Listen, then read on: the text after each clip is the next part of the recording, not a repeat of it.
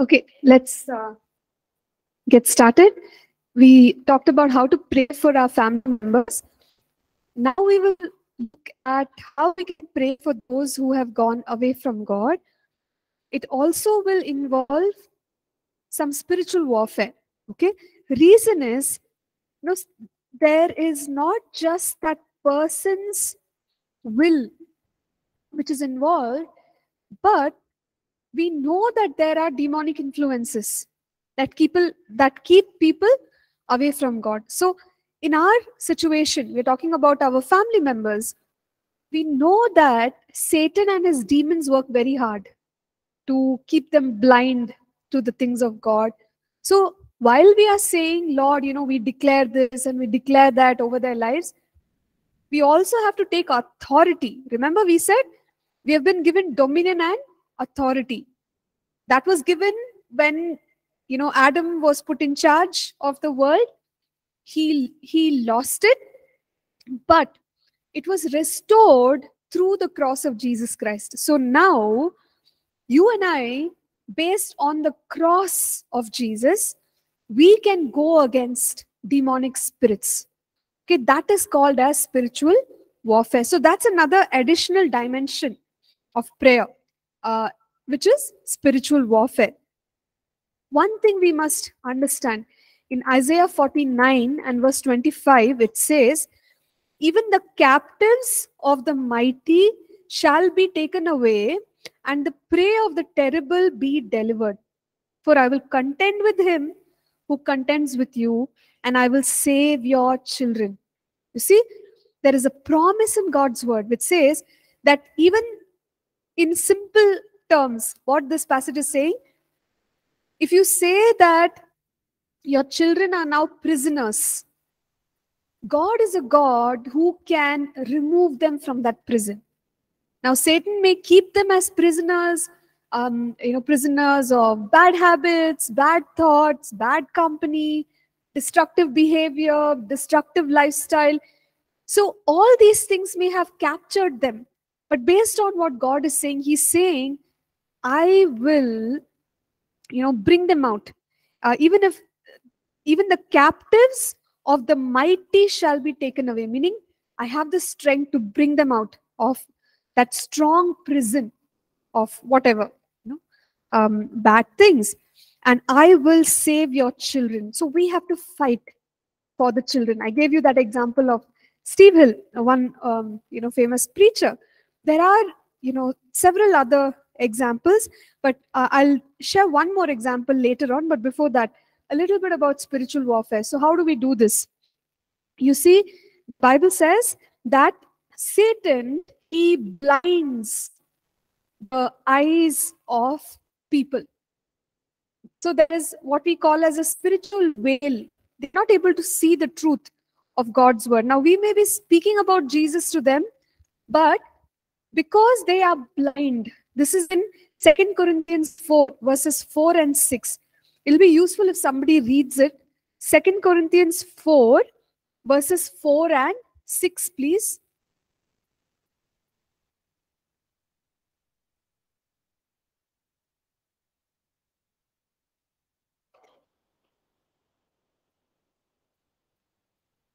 Mike is here.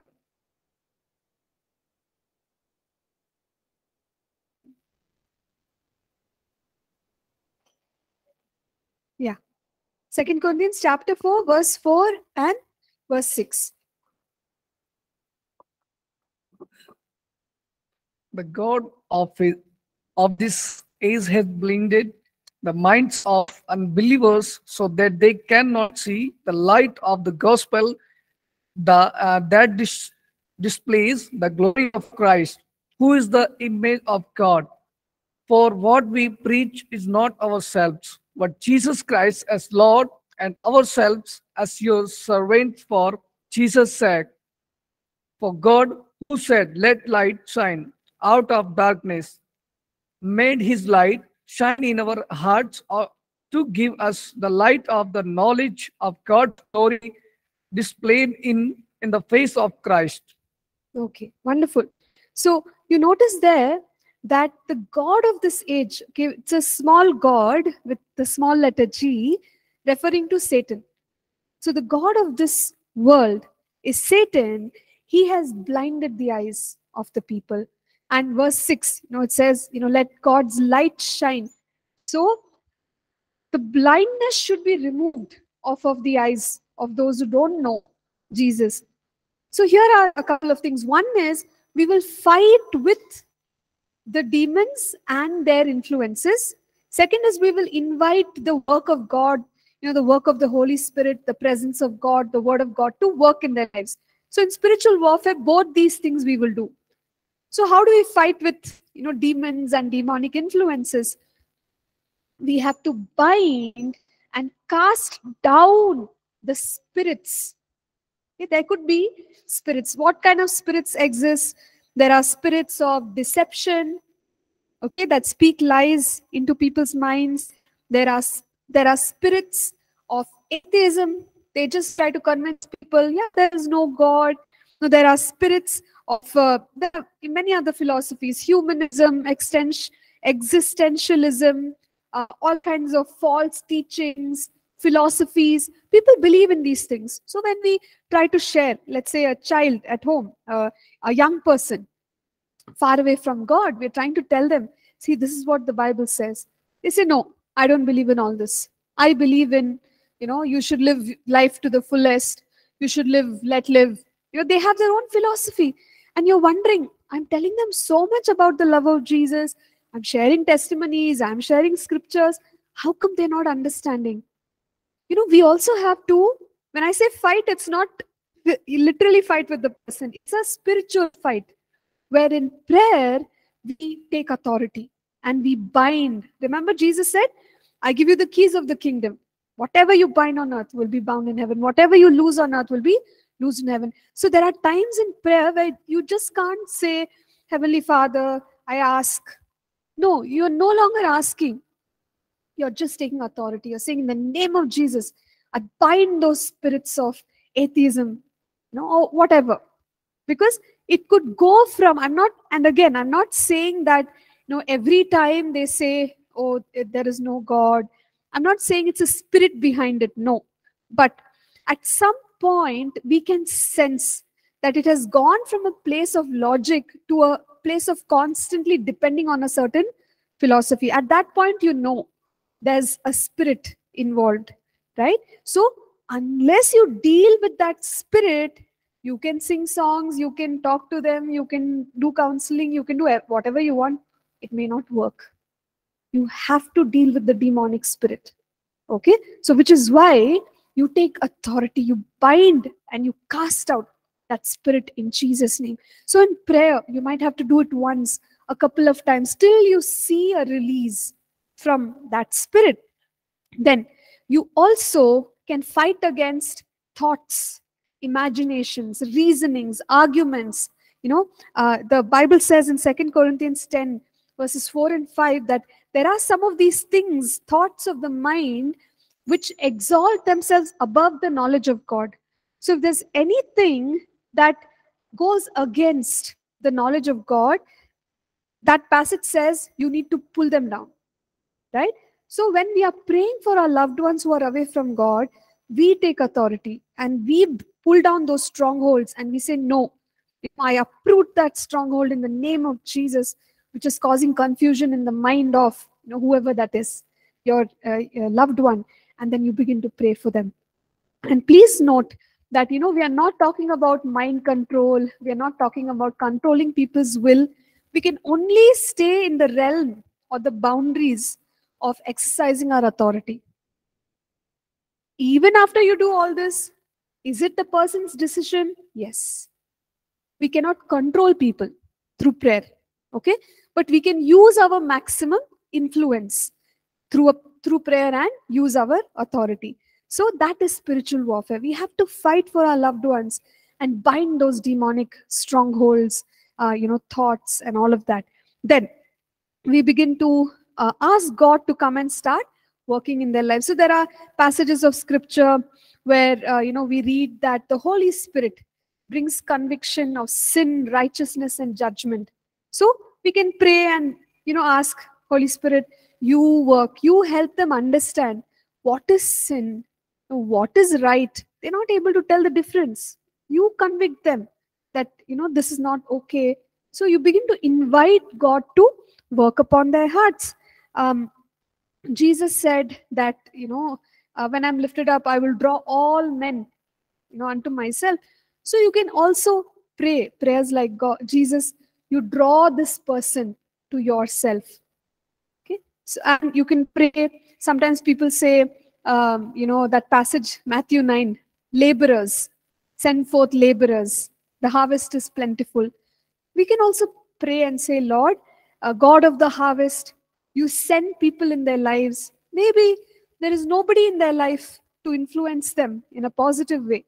Maybe the child is living far away in some university, you're in another place. But you can say, Lord, you send godly people. Let them sow the fear of God in their hearts. Let them sow the word. Prayers like that. You invite the work of God upon them. Then, of course, you can pray all the other declarations, which we've been talking about. Pray for them to be spiritually strong, fulfill God's purpose for their lives, and all of that. So when we start doing things like this, we will sooner or later see the results. So I told you, I will share about one more testimony, and it's there in our notes. This is about Franklin Graham, son of Billy Graham. So Billy Graham had 5 children. Out of the 5, apparently 2 of them went away from God in their growing years. And it wasn't easy because, that too, Billy Graham being such a famous preacher and his own children not trusting in God and being disobedient. So his wife, okay, she prayed for her son, and she also wrote a book. It is called Prodigals and Those Who Love Them. It was written by Ruth Graham, and she talks about how she lovingly prayed for her son who wandered away from God, and not only did that bring her son back, but in that time she also grew in God. Okay, so it's about her, and by God's grace, her son Franklin Graham, who was far away from God, he came back to the Lord at age 22 after a period of rebellion and traveling the world. But God touched his life once again. So he has written a book that's called his autobiography, which is called Rebel with a Cause. Okay, Rebel with a Cause. Franklin Graham. It seems he was so rebellious that they put him in a Christian school, and the school threw him out and said, we don't want such a student. Take him out. So you can imagine, situation was really bad. But God once again touched his life when he was 22 years old. And now, he is the president and CEO of Billy Graham Evangelistic Association. Okay, so he heads up the ministry, and he's also in charge of an organization known as Samaritan's Purse, okay, which is a relief organization. And other great things about Franklin Graham is he has met, at least when these notes were put down, at least 5 US presidents.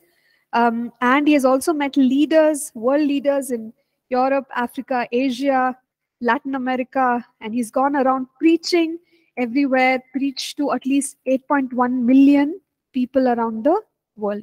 So you see, the story changed, isn't it? But somebody was praying for him. Somebody was battling for him. And that is what is important. We can't just give up, on people who have gone away from God. I wanted to say something else, but okay. Anyway, if I remember it later, I'll share with you. So that's about, oh yeah. So Franklin Graham also says in that book, Rebel with a Cause, he made a statement. He understood that being the son of Billy Graham will not take me into heaven, because God does not have grandchildren. He has sons and daughters only. So just because his father was a great preacher doesn't mean that he will be automatically born again, right? So that he understood. And then he made his own personal commitment to God. So beautiful stories of people. And, at the time when they're rebellious, I don't think it's beautiful, but yeah, thank God that he can turn anybody's story around.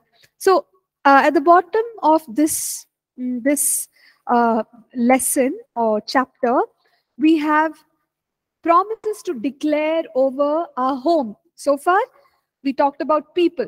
Now, home. So, what are some nice passages that we can take and declare? Maybe right now we don't have a home, but you can speak it, right, into the future. So, Psalm 118, verse 15, it says, rejoicing, the voice of rejoicing and salvation is in the tents of the righteous. Maybe right now there's fighting and confusion, but you still say, no, God, your word says the voice of rejoicing and salvation is in the tents of the righteous, and the right hand of the Lord shall do valiantly. Then I'm going to skip Psalm 128 because we looked at it. We will read Proverbs 3:33. It says, he blesses the home of the just. So when I say, God, I want you to bless my home, it's a valid prayer because Bible says, no, he will bless the home of the just. Then, based on Proverbs 12:7, the house of the righteous will stand. The house of the righteous will stand. So, we take all these verses and we say it. People may say, oh no, this house will not stand. This family will not make it. But who said, is the word of somebody else more valuable or the word of God more valuable? You hold on to the word and you say, God, whatever they say, let them say. But your word says, the house of the righteous will stand. I declare my house will stand. No matter what happens, my house will stand. Then you continue to make declarations after declarations over your house. Proverbs 14:11, tent of the upright will flourish. So you would say, my home will flourish. We will do well. We will be successful. We will rise up and be salt and light. So you make those declarations because God has promised that the tent of the upright will flourish. We will flourish. Proverbs 15, verse 6, in the house of the righteous there is much treasure. Okay, so what is wrong? If it's there in the scripture, we'll say it. It doesn't sound very humble, but the Bible says in the house of the righteous there is much treasure. It can mean spiritual treasure, it can mean earthly goods. It's all fine. We claim it and we say, Lord, in my home there will be much treasure. You will give precious things, whatever we need. So say that. And the next one, I really like this passage, and I pray this a lot from my home. Isaiah 32 verses 18 and 19. It says, my people will dwell in a peaceful habitation, in secure dwelling places, and in quiet resting places. Though hail comes down on the forest, and the city is brought low in humiliation. So what does it mean? It basically means that no matter what is happening in the city, there could be calamity, destruction in the city, but God says, my home will be a peaceful place. My home will be a secure place. My home will be a safe place.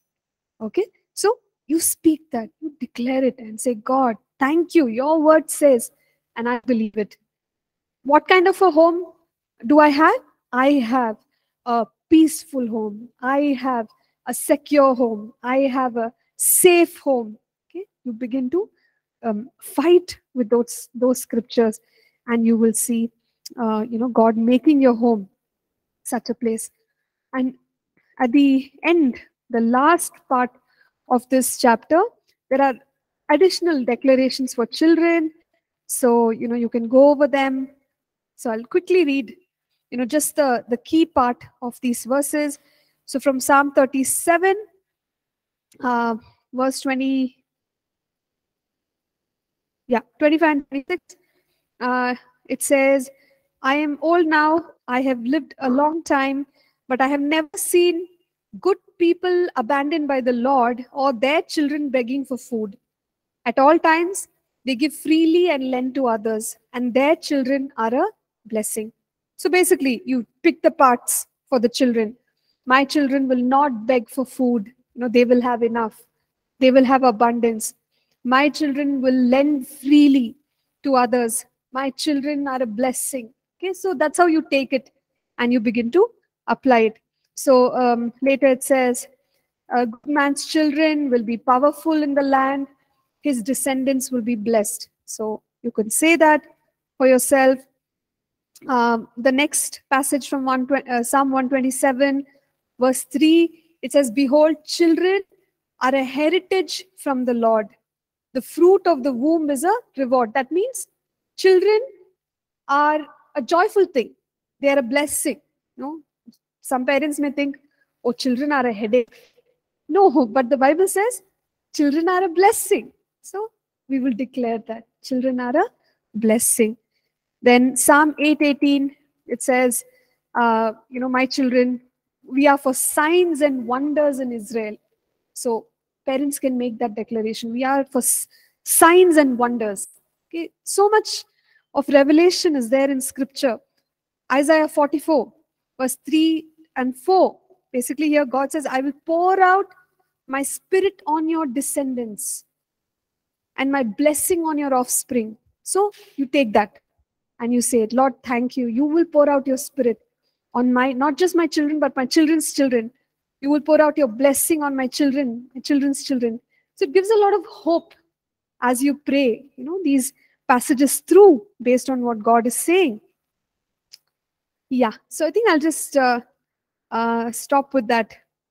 Oh yeah, another beautiful thing is Isaiah 54 and verse 13. It says, all your children shall be taught by the Lord, and great shall be the peace of your children. So today in the world, there are a lot of influences.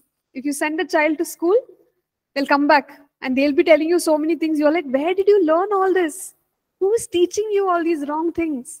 Right? Good things and bad things. But you declare over them. Isaiah 54 verse 13. My children will be taught of the Lord.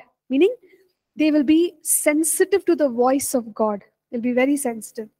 Not just the world, but the voice of the Lord. They will be taught of the Lord, and great shall be their peace. So you can declare it. And also, I know some of us are thinking here, oh, it's too far away, marriage, children. Why am I, wasting my energy on this now? But you can declare it into your future. Even if you don't have children now, you can speak that over them into the future, right? And as I told us, it's an investment. Prayer declarations are an investment. Okay, so this is how we pray for our family. Any thoughts, any comments? Yes, Anand, your hand is going up, very high. So I wonder what you're going to ask me. Yeah, tell me.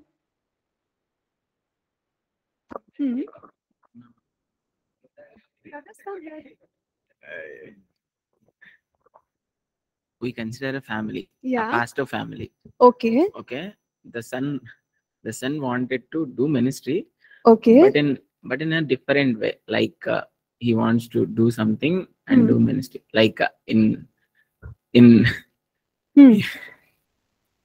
Okay. He want to do a job and also he want to do. What happened? Okay, no problem. Ask the question. That's okay. No problem. Yeah, go ahead, Anand. I'm not telling about myself, but yeah, no problem. Okay. Yeah, go ahead. He wants to do a job and he also want to do a ministry. Okay. But their parents are praying for the full-time ministry. Mm-hmm. So can parents pray like that? Okay. Okay, yeah, actually. So, I'm not huh, telling about this one only. I just gave an example. That's it. In any situation, in any context. yeah, sure. So, see, parents can pray whatever they think is, God's prompting to them. So we can't stop them, no, from praying what they want to pray. But at the end of the day, the son or the daughter, the child cannot be forced. So if the son wants to do it in a different way, he'll have to learn how to communicate it in a polite way to his parents and do what God is calling him to do. Okay, there'll be little tension. Okay, that you can't avoid it. But just because parents are praying, it doesn't mean that, uh, the son has to do exactly what the parents are praying for him. Yeah. Okay. See, free will is applicable, Anand. Free will is applicable. Yes. Yes, Prince.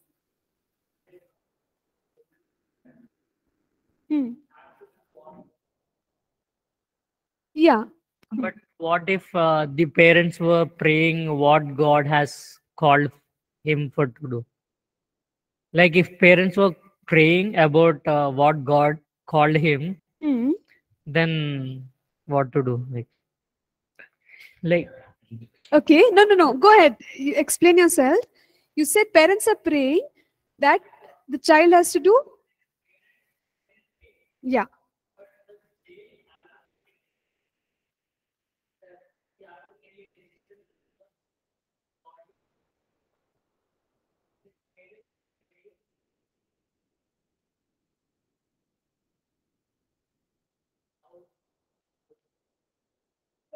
See, what I'm saying is there can be only one will, right? Either the parents are correct or the son is correct. My assumption here is that parents are thinking in a traditional way. Okay. That maybe they don't know exactly. They don't have the space for new thought. With that in mind, they're only praying what they know. Okay, full-time ministry is the only way to serve God. Okay. But assuming that the son knows what God is calling him to do, I'm saying he'll have to step out and do what God is calling him to do. Yeah.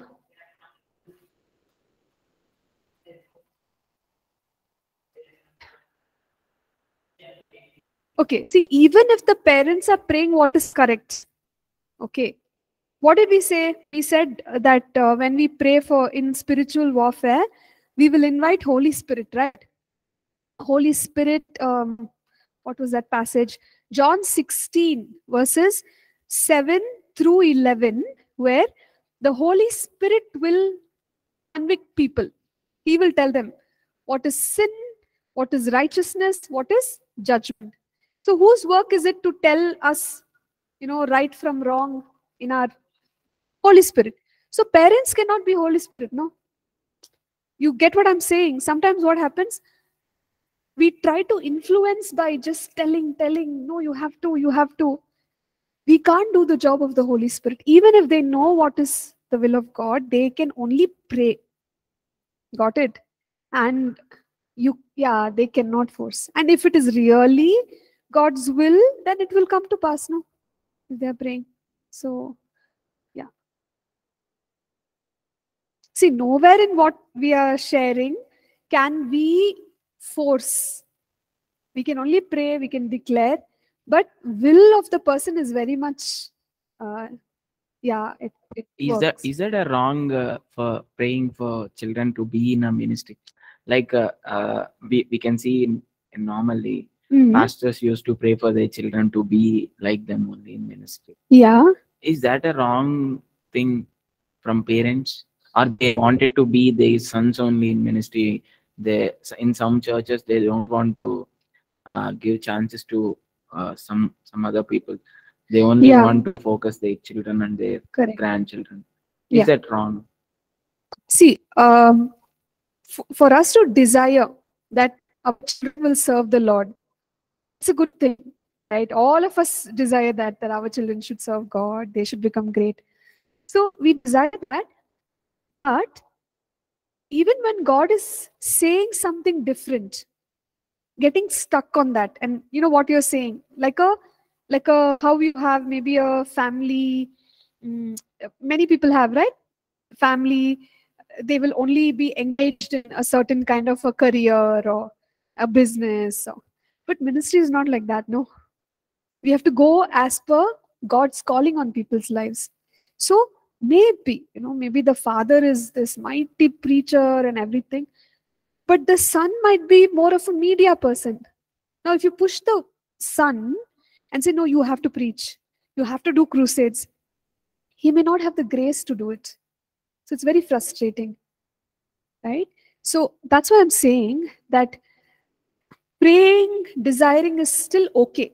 God will not say, oh, it's wrong what you're praying. God also knows it's coming from good heart that this parent is asking, my son should be in the ministry. He should take over my ministry. But you see, God will also lead, no? He will say, okay, no, you allow him to do something else. Maybe there is another person in your congregation or in some other ministry who will join you. They will lead. So one should be open to what God wants to do. Yeah. Yes.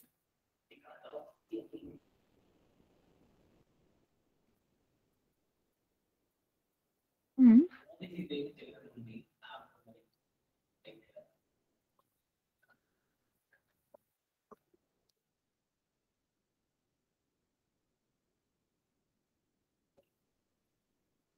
Okay. So what Anand is saying, there are many ministries in which we can see family members, children. See, in every family, we can't even say that the children are not called, right? It's possible that the children are also called. So that way, like the point is, whomever God has called should be appointed and made to lead, whether they are from the home or not from the home. Now, if they don't have the capacity and then we are forcing them, then it won't really work out. I remember this one thing that I heard about John Osteen, right? John Osteen, Joel Osteen. So apparently John Osteen, he was this very fiery preacher, like he was part of the Word of Faith movement and all that. So he used to preach. But when he was going to stop preaching, strangely, like his son, like Joel Osteen was media guy. He used to only, record his father. That's all he knew, like how to record. Okay, dad, speak like this, speak like that, don't move. That was his only job. But when he was going to stop preaching, suddenly his parents told him, you're going to preach. And he was shocked. He's like, I don't know how to preach. I'm only behind the scenes. But today, one of the things is his ministry, right? It's known worldwide. Why? Because I'm not promoting anybody's ministry. I don't know much about Joel Osteen, by the way. Anyway, all I'm saying is his skill of media, he used it, utilized it, right? So I don't know much about his preaching, the content of his sermons and all, but I know his name because he still knows how to make use of that knowledge, media and videography and live stream, how to do it well. So you see how it's worked out in a different way. Okay. One of his brothers, he's a doctor. He doesn't even, once in a while, he will come and share some things from the pulpit. So my point is, some of the family members may have some certain grace, and God may, lead them to take the ministry forward and grow it. But some other family members may not have it. So we should not be stuck, is all my point. So in some ministries, yes, there are sons, daughters, brothers and sisters. That's okay, no? If they have the grace. So we can't judge them. Sure. Okay. Yes, one hand.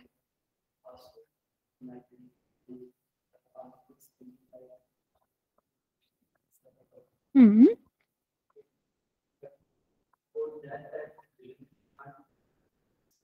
Yeah, you can't force.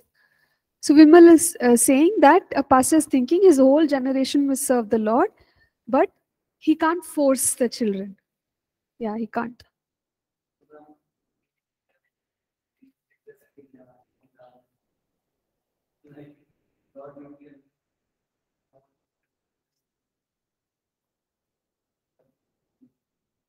Okay, see, again, it depends on how they will serve. If the person is thinking they will only serve by preaching or pulpit ministry, they may be disappointed. But if they have a desire and they are declaring my whole, all my children, my descendants will serve the Lord, they may serve in any way. No, God is faithful. If you have prayed that prayer, God is faithful. Just that it may not be the way you think. We think, they should be pastor, they should be preacher. How everybody will become preacher means you think full family, all generation. Not possible, no? Yeah. Okay, good questions. Yes. Ma'am, before you're talking to Prince about some parents might be in a traditional way, not like accepting new ideas, but what we're talking about isn't traditional, right? Because you see in the Bible it says that Paul used to work and used to do his ministry. So isn't something new that we are seeing right now? No. So working and serving God is not new, but somewhere I think it's just a mindset where we look at full-time ministry a little more, with reverence as compared to maybe working and serving God. But it's just a mindset. The Bible doesn't say one is better than the other. See, most important is what is God calling you to do, because you have to give account for what He's telling you to do, whether that is marketplace, whether that is full-time. You have to seek God and you have to come to a conclusion. Yeah, because like I for one want to do I want to work and I want to preach. Yeah, sure. So the reason why is that I don't want to become like when I have a family, I don't want to become burden to them, just to go full time ministry, not to provide them with their needs and necessities and all. So I want to work and I want to preach something. I want to do that. That's my reason. Yeah. Sure. Sounds good. And another thing I wanted to ask you is that when it comes to like ministry to media, like I for one I don't think so is that effective. Like when you see like Paul Dinakaran like preaching through a TV and you're watching through your living room, I know maybe some people might honestly like look through the Bible and do it, but other people might just think of it as like a TV show or something. But when you're at church, it's like completely different setting. The mode is set. Like you're in a church. You know that the pastor is there and you're in the presence of God. So that's one of my questions. Okay. So in this case, Sean, and moreover, like we don't want to let down any ministry or any man or woman of God. But then the context is different. So what you stated, they're not running a church, right? It's a crusade, it's a program. Now, if something like that comes, through TV or online, that's okay. But that is not going to replace physical church community. Like local church is a completely different thing. And you will study in your second year. You have this course called as the House of God. What is the meaning of the local church? Right? So, yes, in that sense, you are right. Media cannot and should not replace physical, like in-person relationships and church community. Because in the Bible, the church is known as house of God where God lives. Okay, so God lives among His people. If you don't have community, how will God, live among the people? Yeah. Sean. Yes. Your class is one class in which I'm like, how am I going to finish the portions? But it's all good. You're learning something. So you have to pray for me. Okay? I have to finish the portions. Yeah, Anand, go ahead. Nothing, ma'am. Actually, about Sean Yeah. asked about, even Jesus and Paul also worked actually for their livelihood. So in these days, pastors used to think when we call for a ministry, full-time ministry, when they get any struggles, any finances issues, they don't get an idea to work in any way. they sat like God will provide me, God. But God gave us education and things. We know everything. We know some things to do to work for us and to make food for us. So is it wrong? I mean, pastors used to sat in the houses only. They used to tell like God will give me, God will give. Is that correct? Or we also can work? Yeah. So, see, Anand, I think we can work. Okay. So, somewhere we have that mindset where we think, okay, God will provide, means that I don't do anything and I just wait. But, that may not be, I do agree that sometimes, and this is rare, maybe sometimes to show his glory, God might lead us in that way. But majority of the times, right, we can use our common sense, we can use our skills, right, we can use everything that God has given us to ensure that we work things out in a proper way. We can also save, isn't it? Saving, so many things are there. You will study about all that when we do our course on House of God. Practical things, very practical things about dealing with money. How can people of God, leaders, manage money, right, for the ministry, trusting God. So many things are there. So my short answer is yes, you can work. There's no problem. Okay. I'll just look at the chat here. I saw, just 1 second. There's a question here. Something that broke my heart recently. My friend, who is a believer, lost her young son to suicide. She was praying for him sincerely, and even family prayer over Zoom regularly. Now the family is completely shattered. Now this grief has made them question many things.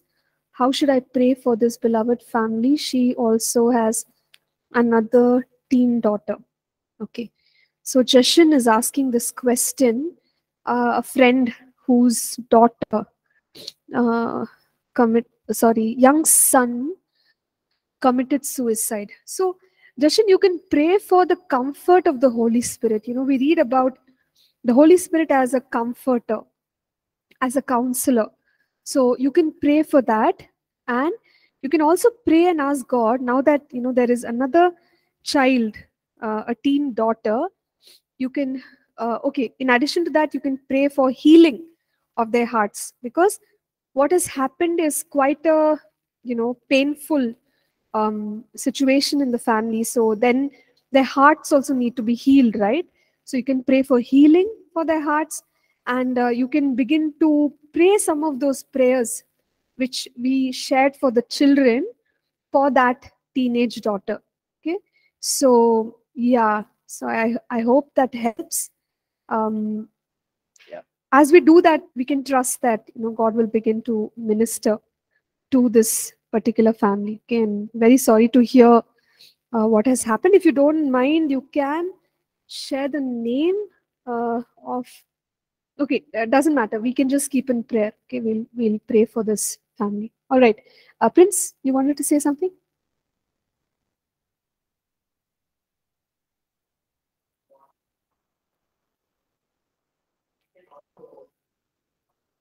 Yeah.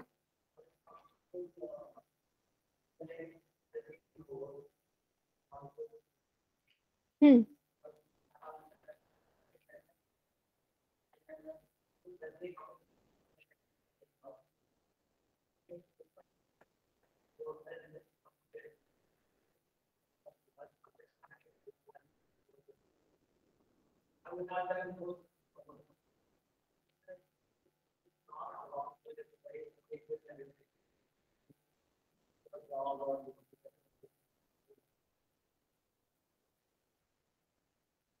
Okay, so it's okay to work.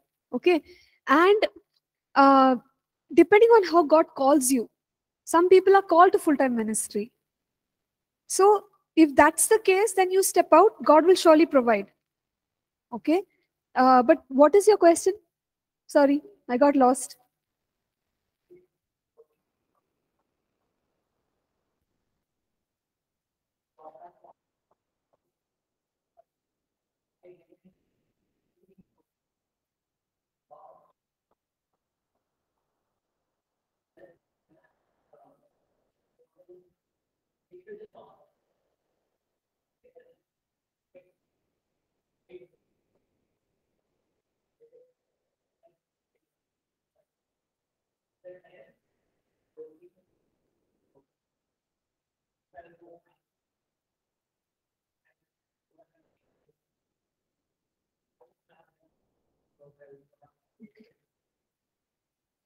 Okay, so this is the scenario of somebody uh, who knows they are called for full-time ministry, but they're doing work and ministry also, but they regret that they gave their time. They divided their time between work and. No, it's not wrong. And see, if one realizes that at some point in their life they have to stop, then it's okay. You trust God to redeem. That's all, right? He can, if you're willing to go 100% with him. Yeah, so don't live in regrets. Okay, sure. Next. So when you you look at Prince's question, ma'am, you should also think about whether that person had a family that he or she had to support or not. I mean, if he did have a family that he or she should support, and he worked and in ministry, I felt it was well sent. He worked, he provided for his family, and he or she did the Lord's work. So that's a good thing to look at. But on other terms, you can also see that he also supported himself, by not relying on other people, but relying on himself and on his faith in God. Yes. And one more thing I wanted to add is that, relating to Anand's question, how pastors they believe and trust in God, so and they like that God will provide everything to them. So I have an example. So this is about a pastor who used to take the train every day and go to various places to preach. So he'll get up in the morning. He'll go to the near the train station, and when that counter where you have to pass through and you have to take a ticket. So right about when he's going to pass through, some other person will come in and pay for him, and then he'll go through like that.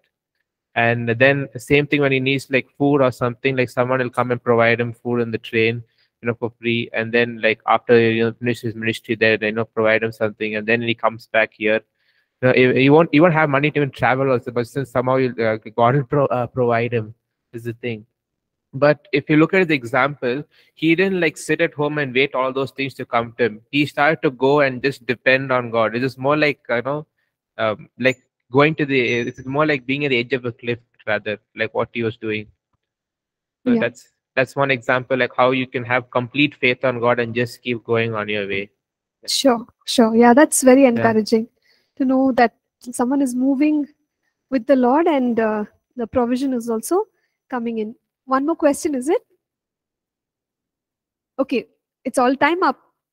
Ask the question fast, I'll answer fast. Next class. Sure, don't forget it. Okay, fine. All right, so we'll close off now. And Jashan has shared, the details of his friend's daughter. Okay, so I have her name. All right, so we'll pray during our supernatural hour, Jashan. Okay, let's close with a word of prayer. I want to request someone to, Sean, why don't you? Heavenly Father, thank you very much for gathering us all here for Nancy Ma'am's class, Heavenly Father. And thank you very much for helping us have good discussion here, Heavenly Father. And thank you for giving us such a good understanding of one lesson, Heavenly Father. And thank you for revealing us new things to Nancy Ma'am, Heavenly Father. And please bless her, Heavenly Father, guide her, Heavenly Father, and please lead us almighty in more of our class, Heavenly Father. In Jesus' name we pray. Amen. Amen. Amen. Thank you. Thank you, everyone. God bless you. Have a wonderful day and a week. We shall meet again next week.